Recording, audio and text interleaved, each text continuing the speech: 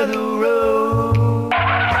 It's the King of the Road show, and I'm your host, Jim King of the Road. In case you haven't heard, I recently joined the star-studded local lineup at the all-new AM 1300 KSET, the talk of Southeast Texas. Listen for my entertainment announcements and commentaries on AM 1300 or at ksetlive.com. In this episode, we're recapping our recent trip to Europe with visits to Florence, Italy, and Lugano, Switzerland. In this segment, we're continuing our look in the rear view at our stay in Lugano. Once again, these segments are sponsored by my favorite Italian restaurant outside of Italy, Carrabba's Italian Grill in Beaumont. Carrabba's makes all of their meals from scratch and serves up the most authentic Italian cuisine in the area. They go the extra mile and put the quality and freshness of their ingredients over the cost of business. There's no corner cutting at Carrabba's Italian Grill. Again, they're located at 1550 IH 10 South in Beaumont and are open 7 days a week. Carrabba's prides themselves in not only having traditional Italian food, but they also have many delicious grilled items cooked over a wood-burning grill with oak and pecan. Cruise into Carrabba's Italian Grill in Beaumont soon and tell them King of the Road sent you. Trays and seatbacks in the upright position, store your carry-ons, and join me as we fly back to lovely Lugano, Switzerland. With steep hills towering above Lake Lugano and the majestic snow-capped Alps poking up over the horizon, you'd be hard-pressed to find a more picturesque setting on Earth. It's no surprise that Lugano has become one of Switzerland's favorite tourist destinations, and it has been referred to as the Monte Carlo of Switzerland. That's due to the growing number of celebrities, entertainers, and professional athletes who regularly flock to the clean and lovely town of about 60,000 inhabitants.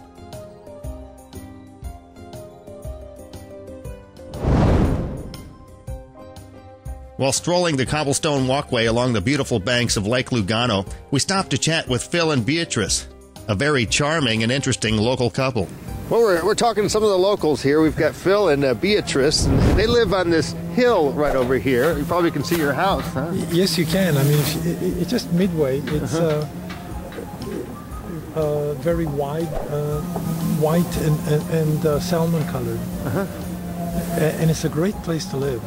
Really, the weather here is absolutely fantastic. And the sights, you just can't beat it. No, I mean, very scenic. Yeah. Beautiful walks you can take everywhere. And beautiful women, obviously, with the Beatrice here. Yeah, I hit the jackpot. Obviously, you're an American, though, aren't you?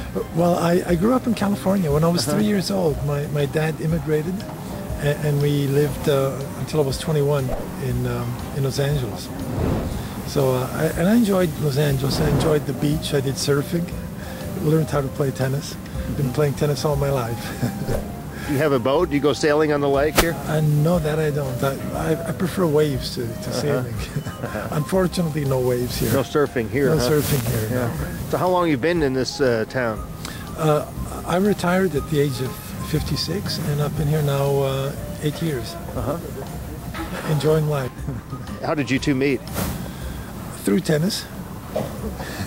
Yeah, we played tennis together, and it just zing, it happened. Well, it's really got to be an idyllic life living here. I consider ourselves very lucky. I mean, I loved living in Los Angeles, and I like the American way of life, but I also like this small, idyllic, 60,000 inhabitant city. It's everything works here. It's really, really very relaxing, and people are very friendly here. You don't get bored? Is there plenty to do here? There's plenty to do. There's a lot of concerts. I mean, the city of Lugano does. There's an ATP Challenger event in June where I participate in helping to organize. There's concerts, and of course you can take beautiful walks all over the place. Yeah. Well, you're on TV now in Beaumont, Texas. Have you ever been there?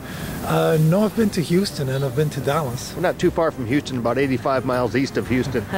So, well, hello to all the folks there in Houston. You got to come over and visit Lugano once. In Beaumont, I know they all need to come here. Come here. I was just talking to my buddies on KSET AM 1300 a few minutes ago and telling them how beautiful it is here. It's breathtaking. We just came from Florence, of course. Florence, Italy is a gorgeous place. That's beautiful too. Yeah. Have you made Venice? We've been to Venice. Venice is also absolutely gorgeous. It's beautiful, yeah. It's like a little dream. Yeah, we like it. I have been maybe for about 3 or 4 times there, and it's really great. And then it's only about 3 hours from here. It's not bad, yeah. And you're from Zurich. I'm from Zurich, yeah. But to live here, you have to speak Italian, don't you? Yes, we speak Italian. Then I talk also in German because I have been in Zurich. And my 3 children, they talk also German and then English, French and Italian. Yeah, people are multilingual here in this region, aren't they? Yes. Yeah. Do you speak Italian? Yes, fluently. Okay. Italian, German, Swiss German, and English. Well, tell me again how you ended up here. Well, having been born here, I always had relatives down here, and when I retired, I said, "Whoops." Your dog wants to be on TV. He wants to be on TV. What's his name?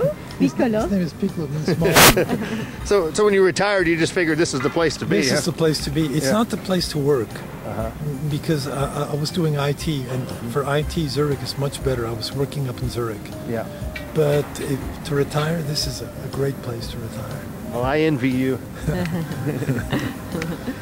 Okay. Nice to see you. Yeah, nice to see you talking too. to you. Arrivederci. Arrivederci, all the best, huh? All the best. Bye. Poco lupo. Hello to everybody in Hello. Texas. Poco lupo, that means good luck, right? Right. Yeah, that's right. In Boca Lupa, it means in the mouth of the wolf.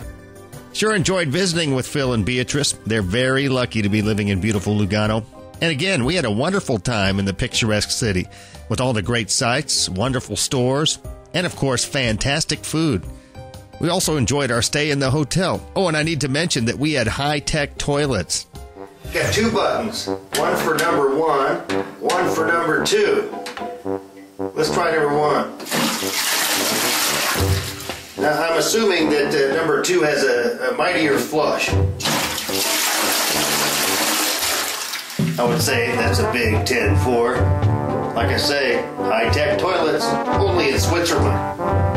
It's been a long time since I interviewed a toilet. I mean, a throne, since it's king of the road.